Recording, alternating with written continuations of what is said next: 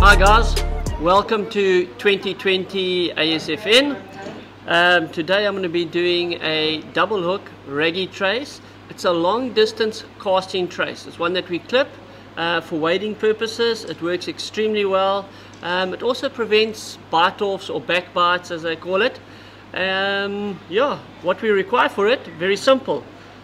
Sinker clip, some of our solid rings, as you can see.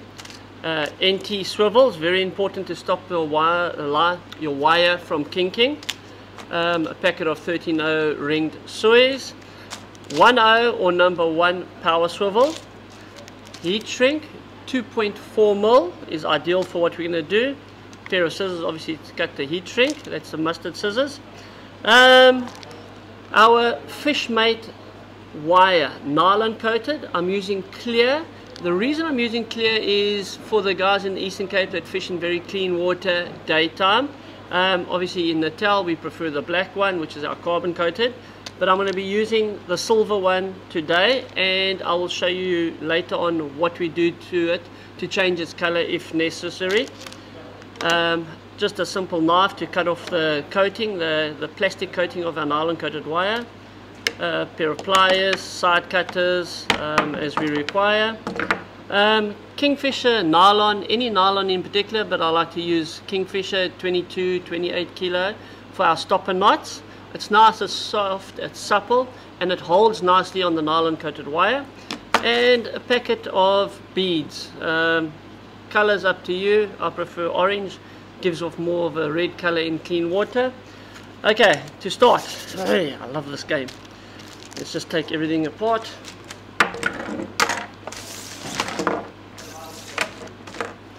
To start off, we take our nylon coated wire and we cut it, the length of it, and this is 200 pound, just to let you know. Some guys like a little bit lighter, but 200 pound is most probably the best all-round wire that you can use for raggies. You don't get bitten off. Well, very seldom do you get bitten off. Okay, so what we do is we take the first bit, which is going to be our hook snooting part, if I can call it, and it's going to be 1.2 meters in length. I do it about 1.25 just for knots, but at the end of the day 1.2, and I actually made some marks on the desk here. There we go, 1.2.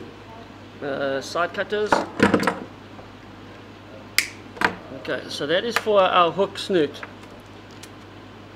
Our back bite part we make 1.6 meters in length, so we just do it a little bit longer, 1.65.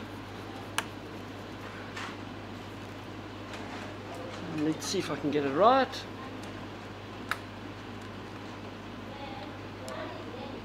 .65. Okay, so there we go. It's actually such a simple trace when you think of it, but to make it, it does take a bit of time, and it depends how neat and tidy you want to be.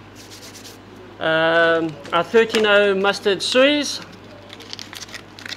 I need 2 of those, so you can stay behind. Okay, we're just going to move over to my vise for a second, just to do a simple knot. We're just going to go over there and do this. Okay guys, 13-0 ringed soy, that's our mustard. Very strong, long point on it, which is very nice for raggies. Curved in. Okay, we're basically going to tie our knot. This is how it goes. It's a very simple knot. Take your wire, work from the bottom up, wrap it around the shank, and come back out the opposite side. See that? Very simple. Take our side cutters, pliers actually, and what we do is we pull that loop over the top. Take our hands and we pull as hard as we can on both of them. Take your pliers and you just tweak the wire like that. That basically stops it from coming undone. Okay. Next, we're going to take our second wire, our second hook, stick it through the top of the eye, pull it all the way down,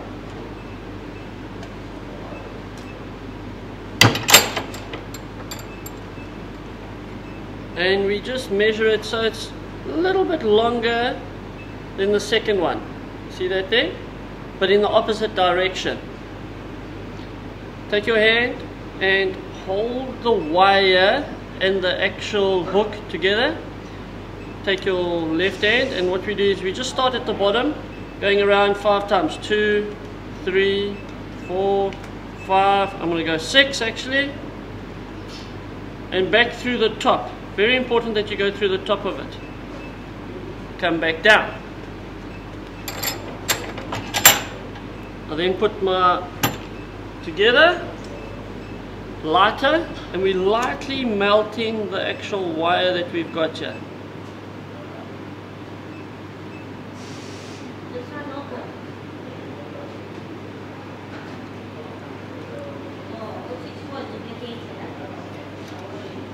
There we go. As simple as that. We're going to go back to our desks now. I'm just going to snip off this little piece of wire, and I'm going to show you why we use the knife.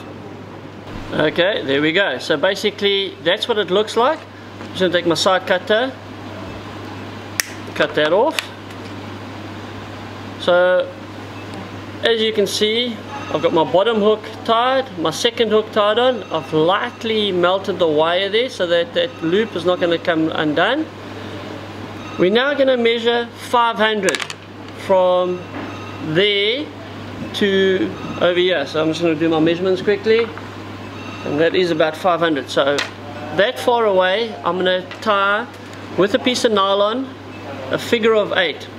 So very simply, get my scissors, take my kingfisher nylon, just take a piece off, about 40 centimeters, 50 centimeters. And again, just get my measurement right, which would be about there. And now what I'm going to do is a figure of 8. So all I'm going to do is go around 1, 2, 3 to form a figure of 8. Open it up nicely, and there it is. If you find that you haven't got it exactly where you want it to be, you can move the knot up and down. So once you've got your length right, push the knot together, and then obviously tighten. A little bit of lubrication there. And as simple as that, we just cut it off.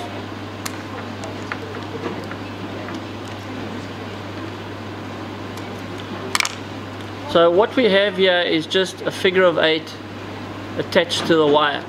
Repeat process 1 again, and figure of 8, 1, 2, 3 times, go around, form your figure of 8, and again pull tight, leaving a very small space between the figure of 8.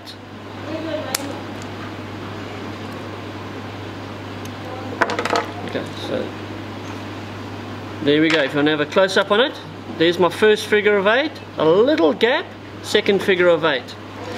And the reason you leave it is when you actually throw, say, an 8-ounce sinker and you throw very hard, that might move, but I promise you the second one is not going to move. Take our heat shrink,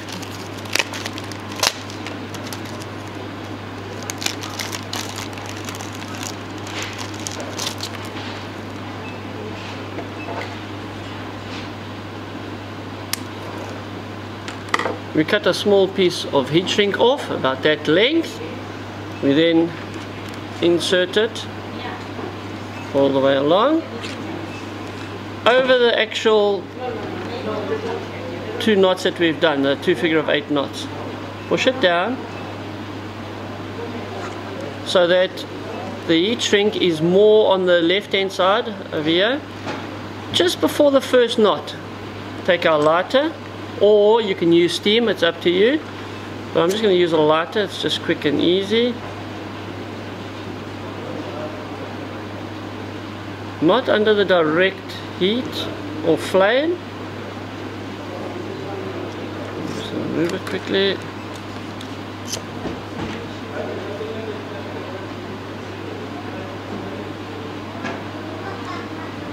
And there we go.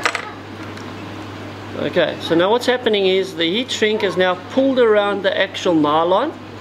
You can see the bump where the actual nylon was, that indentation in the next knot, and yeah, it's cool enough now. And you feel it actually goes quite hard.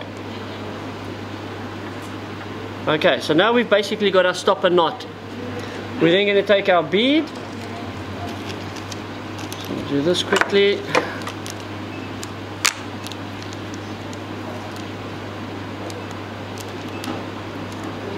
Over there, one on the left, one on the right, it's fine. And insert it from the top down. There's our first bead, which we're happy with.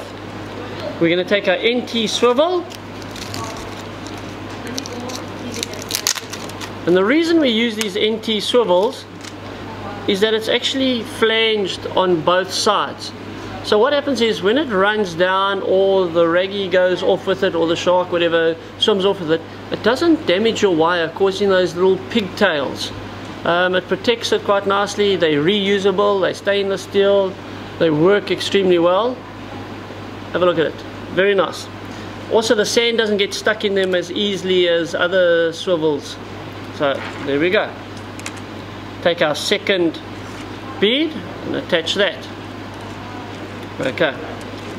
Now what we're going to do is, again, halfway between the two. So this was 1.2 meters when we started. 500 up from it is where we actually put our knot. We're now going to basically halve it, which would be about there. And we're going to make another knot. So let me just grab another piece of nylon. Another figure of 8 knot. And just do that. There we go. Okay. There we go. So what we're going to do now is just another figure of 8. 1, 2, 3 times. And because there's not going to be any load or any pressure on this knot, we don't have to tie 2. We just make 1, because all it is a stopper knot.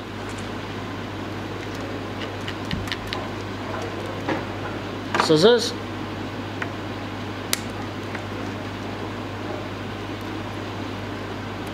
Okay, so there is our stopper knot. It basically stops the bead. Simple as that. We then again take a little bit of heat shrink, a much smaller piece than before, small little piece of heat shrink, and we're just going to put that over the stopper knot. Run that down. Again, just take our lighter and we move it up so it's almost in line with the actual knot, the heat shrink.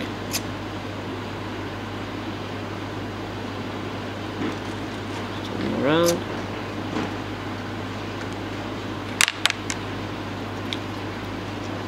Cool it down a bit with your fingers. Nice, neat, looks good. There we go. We're now going to take another longer piece of heat shrink. That might be too long. Another longer piece of heat shrink. Just put it down there. And we're going to take our heavy duty solid ring. This size that I'm using is size 5. You can use size 6 if you want. I just like to keep it nice and small. What we're going to have to do is go back to my vise over there, because we actually have to pull this knot very, very tight. So we're going to go back to our office on that side, and we're going to take this one as well. So let's go tie that knot once again at the vise. Okay, so basically what we've done is I've got my heat shrink attached over here, as you can see. I'm going to take my solid ring, attach it there, and I'm just going to tie a simple figure of 8 knot. We're going to go once, twice, take it around and back through. Open it up, and there's my figure of 8, as you can see forming there. I'm just going to hook it on there quickly, if you don't mind. I'm going to pull the knot tight like that with my side cutters. So you can see there's a figure of 8, it's pulling tight. I'm going to slide it all the way down until it gets to that solid ring there. Pair of round nose pliers, and I'm just going to stick it into the solid loop like that. And now what I'm going to do is I'm going to pull as tight as I can, so just so it seats that knot properly. Here we go. Take out a little bit of the bend that you get in it. Lay the tag end, which is that little bit there, next to it. Take my side cutters, and I leave quite a bit of actual tag end here, just to make sure that the length is right. Take that, open around, and what I do is I just slide it up to where it is. If you look at it properly, you can see where the little tag end is there, and that comes to that section there. I'm now going to take my lighter and actually just melt that quickly. Okay, all I'm going to do now is take my lighter and start melting or heating up the heat shrink.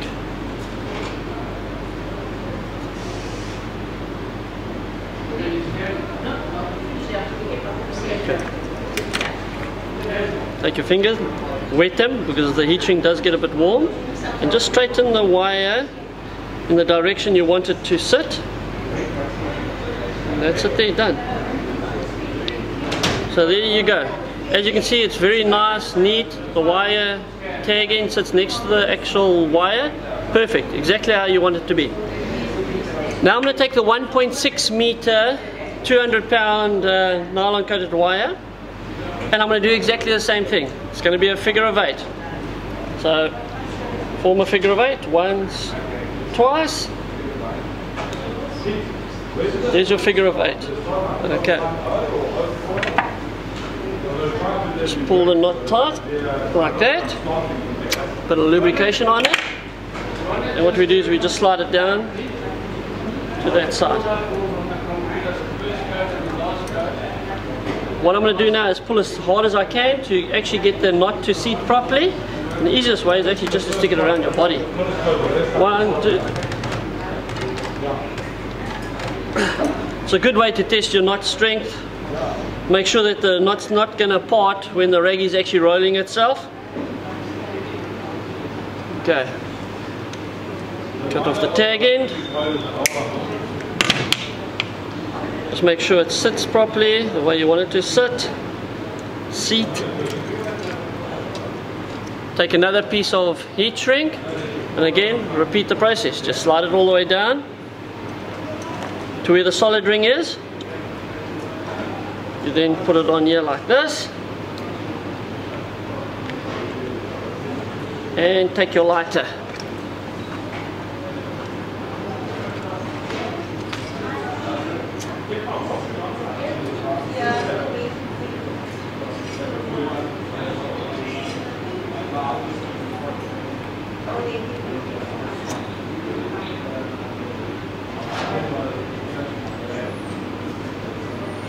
Just make sure the wire seats where you want it to seat. Again, right on top of each other and not around. That there is perfect. So if you have a look there, you can see where the 2 figure of 8s are and the solid ring is. Stop a knot, bead, all the way through. Now what we do is take another piece of heat shrink and slide it on, and I'm going to get my power swivel, my 1.0 or number 1 power swivel. Okay guys, there's my 1.0 power swivel. Just open that up quickly.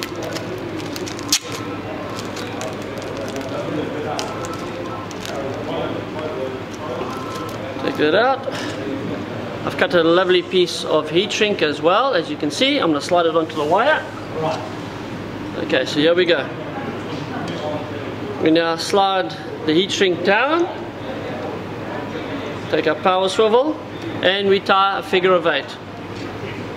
Once, twice. There's our figure of 8 forming.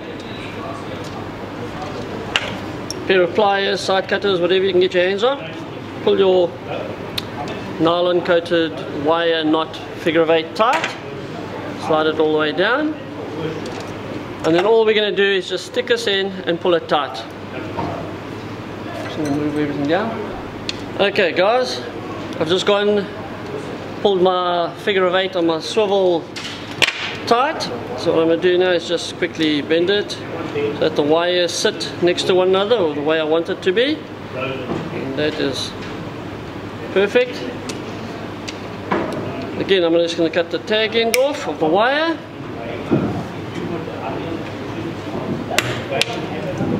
Take my heat shrink and just slide it all the way up to where I want it to sit. Again, just making sure everything's sitting right. There we go. 2.4, like I say, fits over that 200 pound nicely. Take our lighter once again.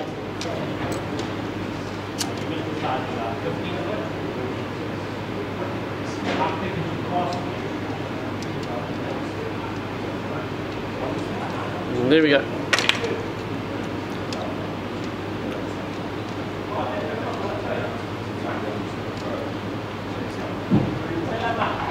And it's nice to actually make that heat shrink quite long on the swivel one. The reason being, the actual clip that I'm going to put on needs something to sit against. And that whole heat shrink that we have here actually stiffens everything up here nicely. And that's why we also leave that little tag in quite long, because it just stiffens everything up. Okay, I'm going to take my sinker clip.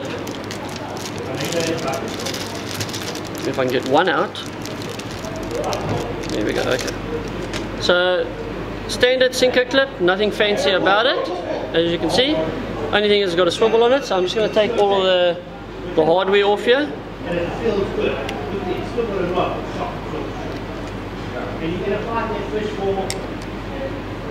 Okay, so you just take that swivel off.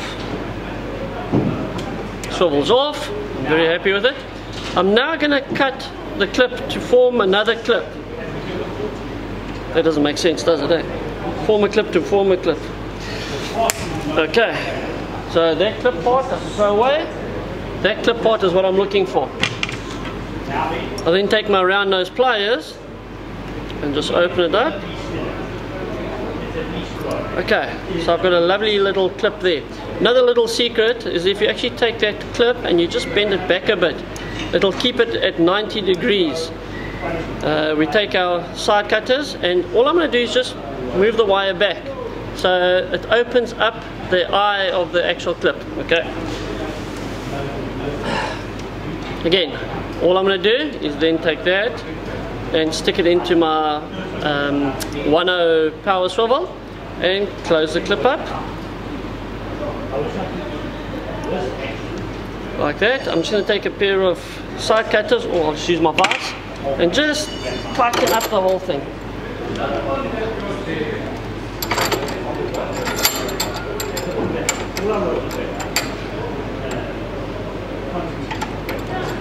Okay, so what it's done now is I've closed that eye nicely. Okay, and the clip with that bent back section actually sits nicely against the actual wire, as you can see there. Okay.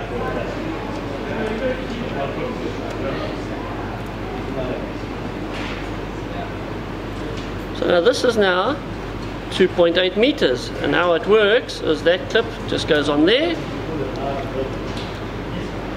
Your sinker trace, which I'm going to attach now, is going to go on there. So basically how it works is very simple. There's your clip, there's your solid ring, that attaches to that. You've got 1.2 meters of wire that you're going to be using. So when you throw it backwards or let your rod go back for your pendulum cast, it doesn't hook the water behind you at all. compared to something that would be that long there. Okay, so it goes on like that, you throw it, it obviously hits the water, that unclips. Now you've got a huge long piece of wire, so the Raggie can't bite back on the actual trace. Let me just put a sinker on and show you how the whole thing looks at the end of the day. Okay, so now I've got some nylon, 8/0, 9/0, 1mm, it's up to you. I know a lot of guys use 1mm just because the Raggie seems to bite their sinker off. I'm using 8/0 here and just tying a figure of 8 onto it. Okay. And now what we do is we measure out how long we actually want it to be. With our dangle or our throw bait, it's up to you as far as the length you want to go. I'm going to cut it there. Take our sinker clip. And again, just tie a figure of 8 onto the nylon.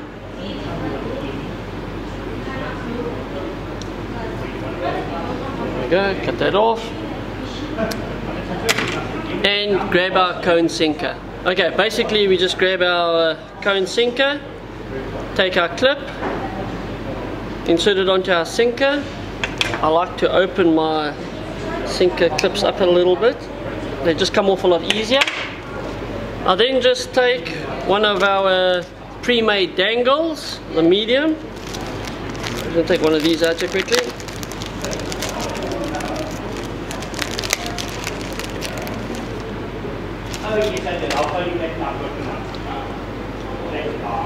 Okay, so basically the dangle, the part that's got the heat shrink on, goes through the first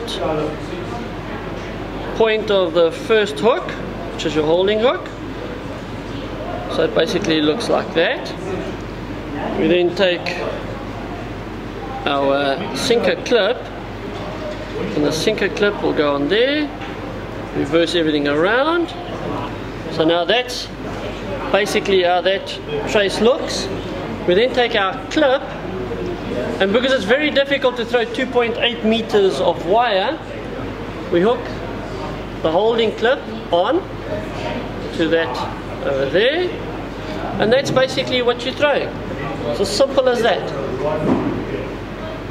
Obviously your leader is going to go attached to that part of it, and when it goes through the air, that actually flips back like that as it's traveling, and when it hits the water, the whole thing comes apart.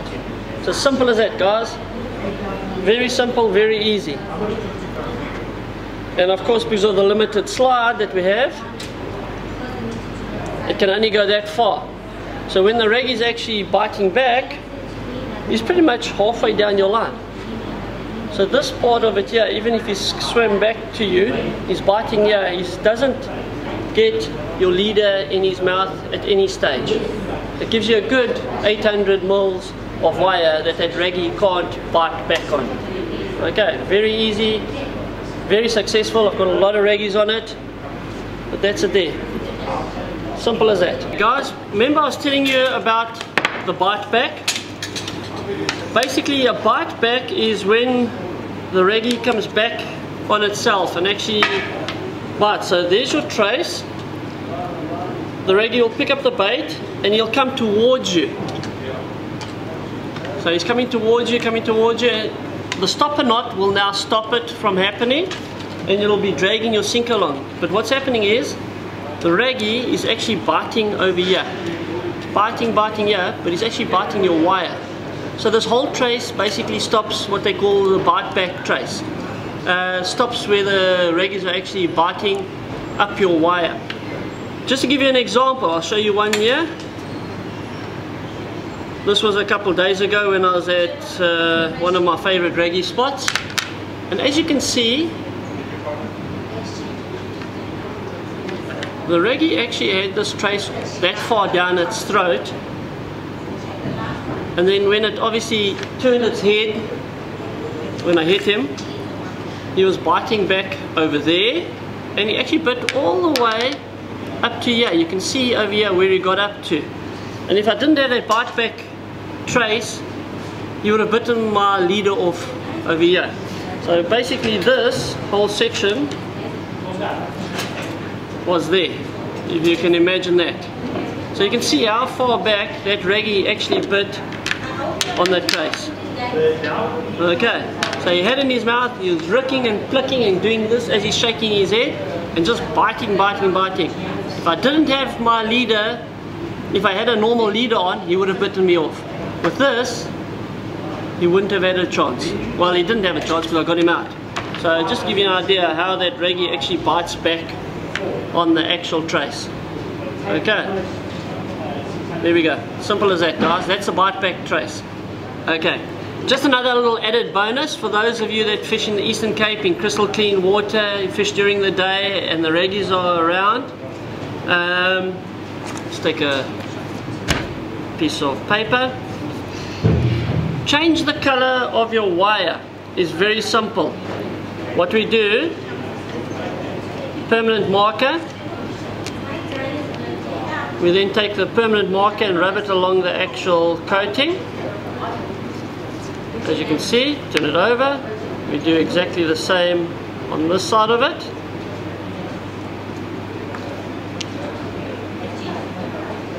Now we're changing the color of the wire from being a clear to a red. The red is obviously there to imitate blood, or it could also be the first color that disappears in the color spectrum. So to give you a simple idea, there we go. We've just changed the color of our wire from being a silver to a blood color. You can do the same with your hooks if you want.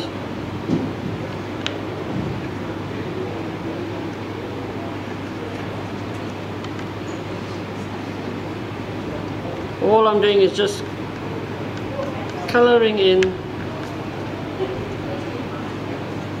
the hook with a permanent marker and making it red.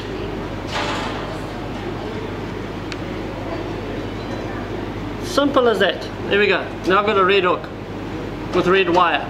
If you give it 1 minute, this will dry and you'll see it won't come out on your fingers anymore. It's permanently marked as a red hook or red wire. Just a little added bonus for you guys. Another thing that's very nice to do, especially with Raggies, is to take the coating off. And how we do that is to basically wrap it around here. Just take my vise quickly, grab a knife, preferably a blunt knife, not something that you're going to use too often. Take your knife and you actually just peel the coating off.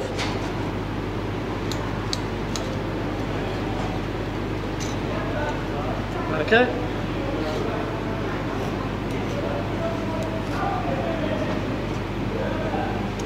Okay. Now what that does, by peeling that coating off, what it does is, if the Raggie's got it in his teeth, and you remember he's got those sickle kind of shaped teeth, is it runs easier through the teeth and the plastic doesn't build up. And I'll give you an idea of what I'm talking about. Let me just grab this quickly. As you can see here, what's happened is the Raggie's had it in his teeth and he's moved like that and he's pulled the coating down. Okay, so you're just trying to prevent that from happening, because you'll be fighting your fish, he comes out to the side and he goes "Khoo," because what's happening is that's actually stuck in his teeth now. Simple as that. So you take the coating off, it doesn't get stuck, and so much easier as far as a hook set goes. That's basically what you're trying to achieve, guys, taking the plastic off so that doesn't happen.